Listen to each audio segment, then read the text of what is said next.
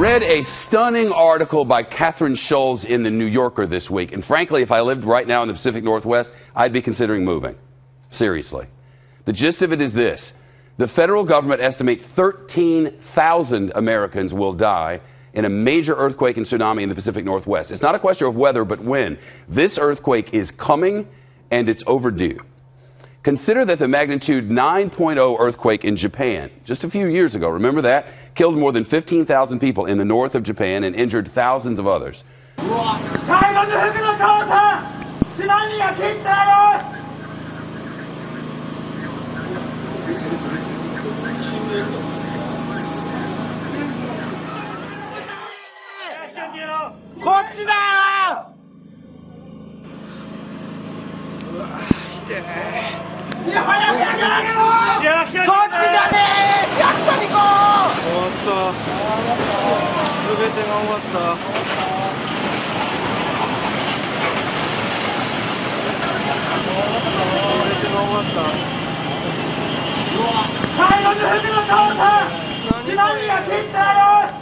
Seismologists say that the quake that will strike on our Pacific Northwest coastline should be even stronger, at up to a 9.2.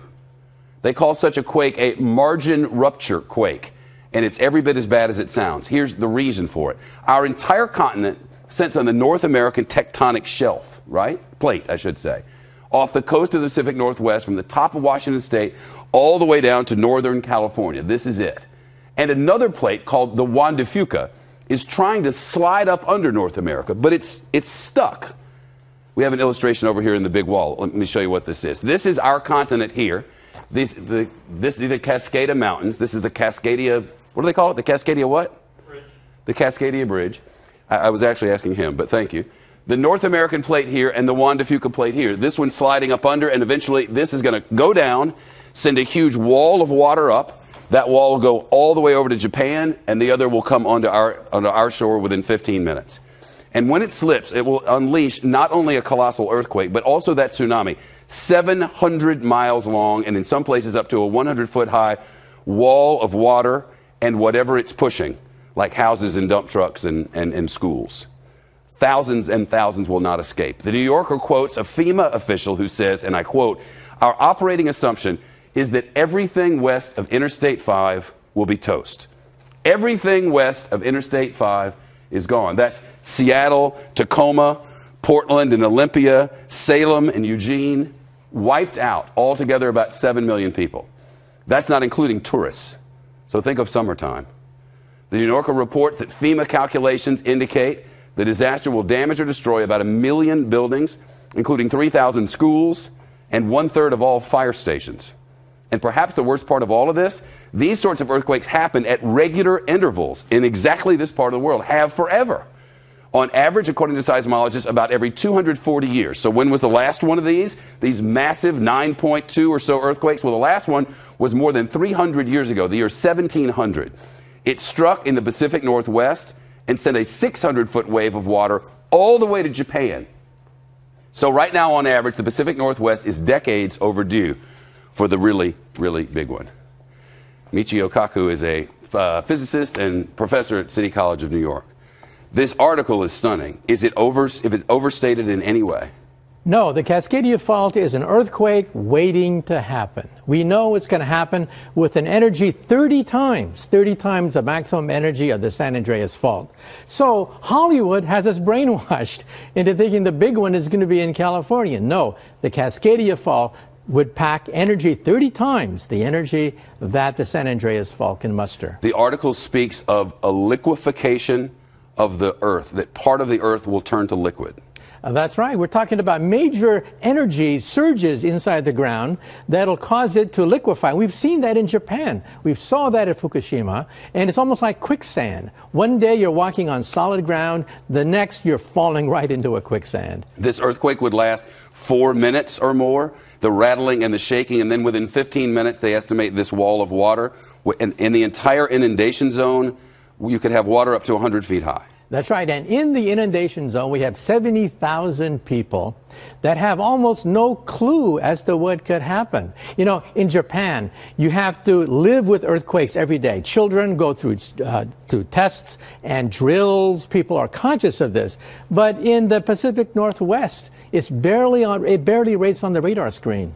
There's something that happens before the shaking that we can sense, sensors can pick up. That's an early warning system that they have all over Japan, especially in the north and in the Tokyo area. They've been trying to get it pushed through, look for money for it in the Seattle-Tacoma area, nothing. That's right. Before the earthquake actually hits, there's a compression wave that is detected by animals, for example. Animals start to act very strange, and we've seen that happen before earthquakes. And then a minute, 2 minutes later, boom, you head for the hills because there's nothing left to do except to go to high ground. You mentioned what this sort of event has caused in history. That's right. In the year 1700, there was a massive earthquake and tsunami which surged over Japan. And then running the videotape backwards, you can actually see that in 1700, it originated with a Cascadia fault. And then we physicists can calculate the energy, the magnitude, the dynamics once we got these two events linked together. And that was only done in the last decade or so. And you mentioned Mount Everest. That's right. Mount Everest is also created by the collision of two faults, just like what we have here. The one fault going under, the other fault going over, and that created the Himalayan mountains. That created Mount Everest. That's the power packed by the subduction zone earthquake. Okay. Averages of when things are going to happen are really not very reliable. I think they used by example, the difference between 4 and 6 is 2. I forget exactly how they did it. We can't be sure exactly when this is going to happen, but we're positive it's going to happen. If you lived in the Pacific Northwest, you had little kids, would you live there? I'd think twice. I would have to drill them, just like what they do in Japan, be part of their life in terms of having an emergency kit, where to go in case of an emergency, what to do, what frequencies to go to, and so on and so forth. And by the way, we know that this is going to happen because by simply drilling into the seafloor, we can see evidence of ancient tsunamis going back 10,000 years.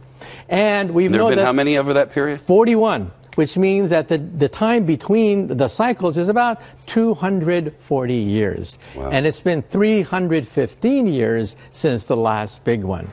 Now, of course, this is not rigorous, it's not absolute. But according to this figure, we could be overdue for another big one. Yeah, by many decades. It's nice to talk to you. Thank you. Mm-hmm. Really weird and scary. That's right. And, you know, within the lifetime of some of our viewers, they may see Seattle and Portland destroyed. It's a great article at the New Yorker. It's in this month's edition and spectacularly well written. And the facts that go along with it they're really sort of mind-numbing. See you soon. Thank you. Mm-hmm.